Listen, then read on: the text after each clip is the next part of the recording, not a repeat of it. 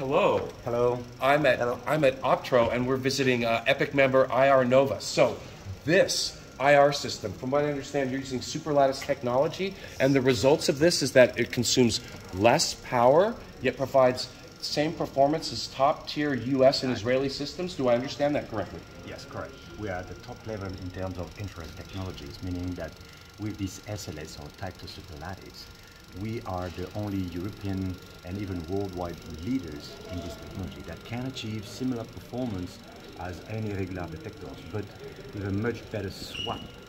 Okay. Size, weight, and power. Right, Much and better. what this means is that you use less energy for those that don't understand swap. So if I'm putting this on a UAV, it means I can dedicate more energy to propulsion systems or other sensing systems and less for the IR. Now, it operates at a warmer temperature, right? Exactly. Up to 150 Kelvin, so that's a much warmer focal plane operating temperature compared to regular detectors that operates at 80 Kelvin. 80, so the difference between 80 and 150 is not linear. It's actually exponential in the energy requirements to cool.